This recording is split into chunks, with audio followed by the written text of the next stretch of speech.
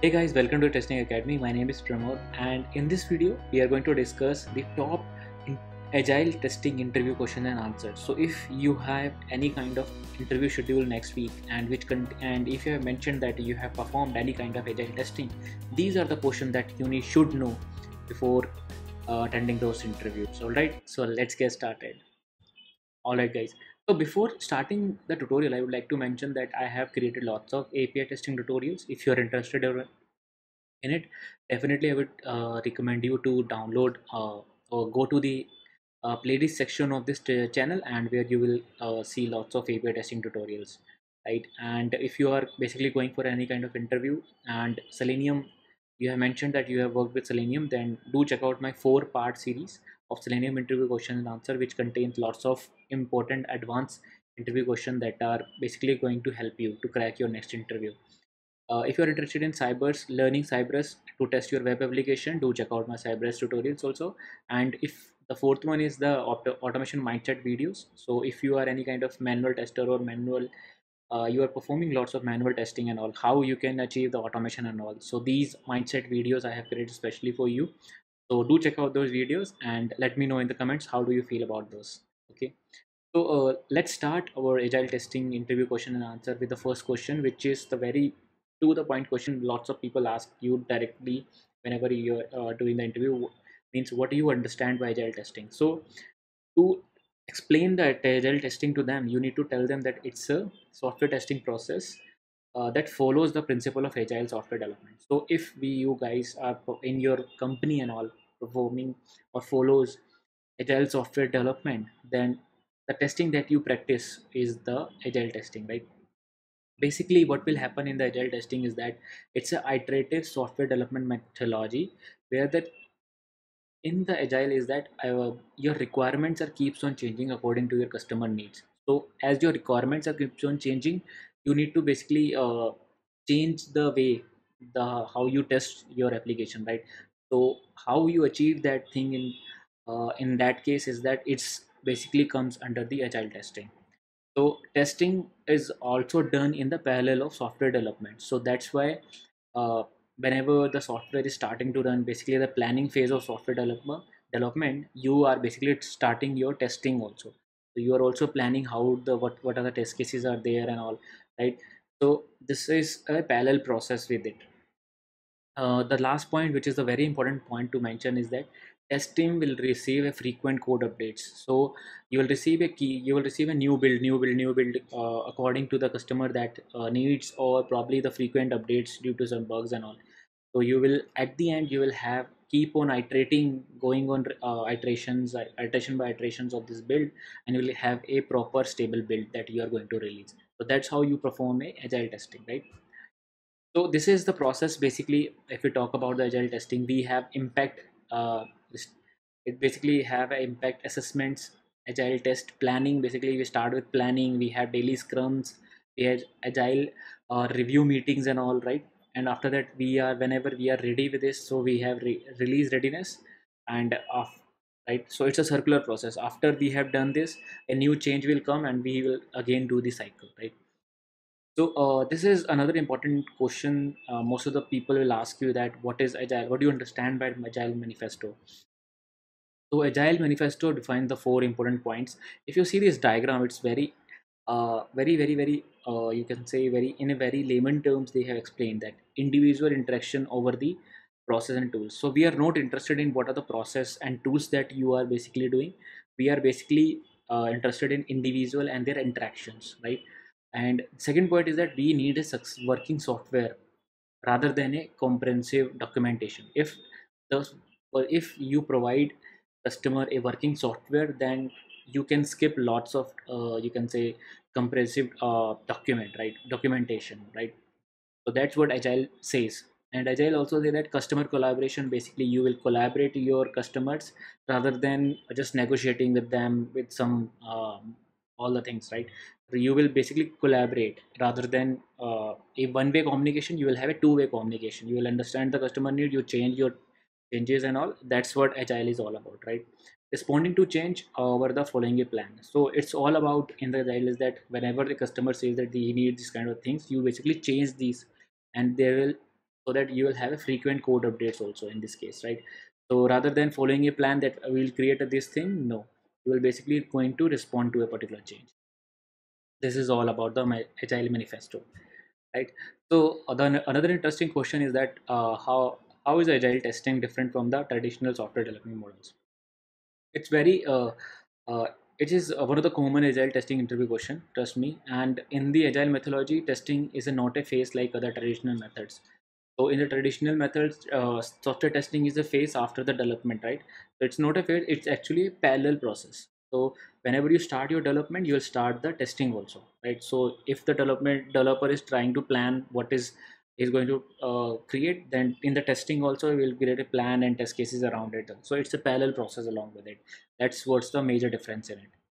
The time slot for the testing is less in Agile as compared to lots of other methodologies.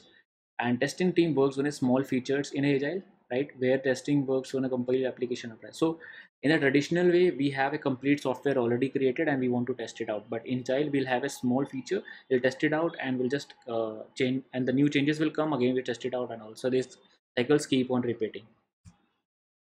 All right, so let's come to the question number 4, which is that how do you use Agile Scrum methodology, right?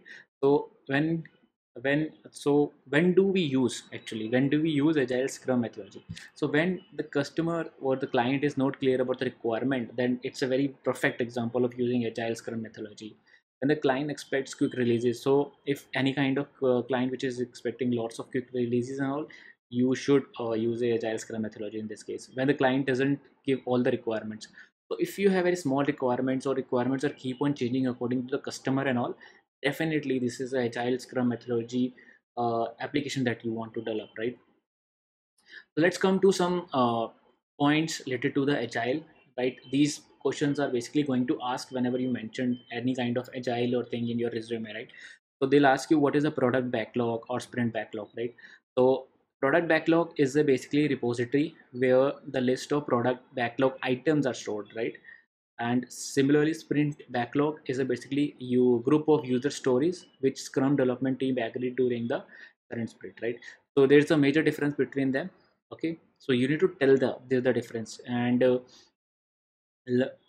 let's come to our the next point is that it's a subset of product backlog. So we have a bigger basket of product backlog, that they have a product backlog here which contain the items, and after that they'll book into a sprint, right? So it's a subset. So sprint backlog is a subset of your product backlog. That's what the major difference, right? So this is another interesting question which is going to come in interviews lots of time, which is burn up and burn down chart.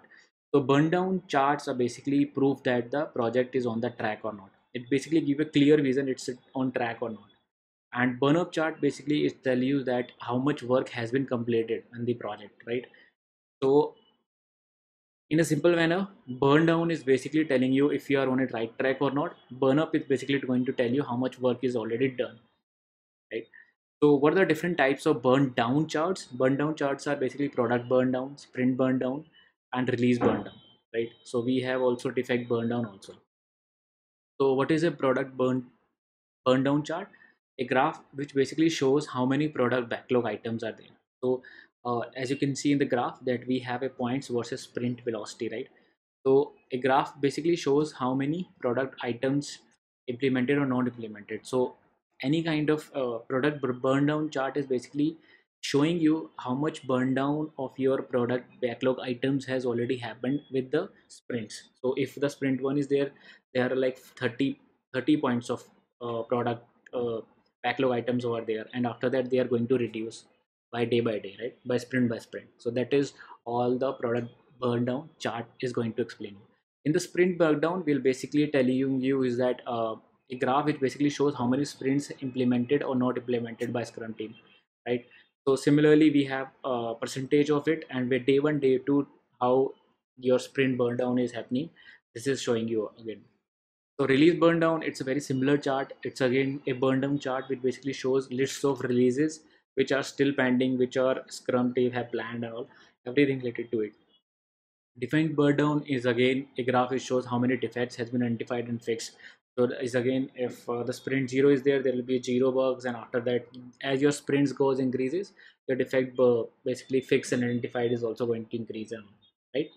So lots of people will ask you what is a daily stand-up and what are the points that you have to mention in the daily stand-up in interview questions, right? So daily stand-up, it's basically a routine meeting which basically everyone will tell you the information about. The information they are going to tell you is that what did you complete yesterday, any implements, basically any kind of blocker, what do you commit today, what are you going to do today, and what do you think you can be done, right? So so the four things that you have to be mentioned, that what you did yesterday, what you any blocker, or what you are going to today. Three things are very much important, and if you have any kind of blocker, then you need to communicate in the team. Similarly, what's the sprint planning meeting? It's a very sprint planning meeting is where entire Scrum team will attend, right? And they'll basically product owner selects the product backlog and put it into a sprints, right? So that is all about it. In the sprint review meeting, what will happen is that will basically product owner declare that which items are completed and which are not completed, and basically team is going to represent what they have actually created or any kind of shippable product that they have made, right? So they are going to tell you that okay, these are items we have taken and this is a product that we have actually made, and product owner will basically declares or check okay this is completed or not, right? So it will be going to mark. If it is not completed, again move back to the backlog, right? Similarly, the last thing in the sprints in the agile is that what is sprint retrospect. Retrospect is a meeting after the sprint review meeting and document. So basically there in this meeting we are going to basically mention that what are the learnings that we had. So if we have this problem, we have this kind of blocker, everything that has to be written. So we'll basically going to ask the major question, what went well and what can be improved, and what went wrong. So three questions that we need to ask in this one. So that is it basically helps you to the scrum to avoid mistakes in the next sprint, right? So this is the core agenda of this sprint retrospect.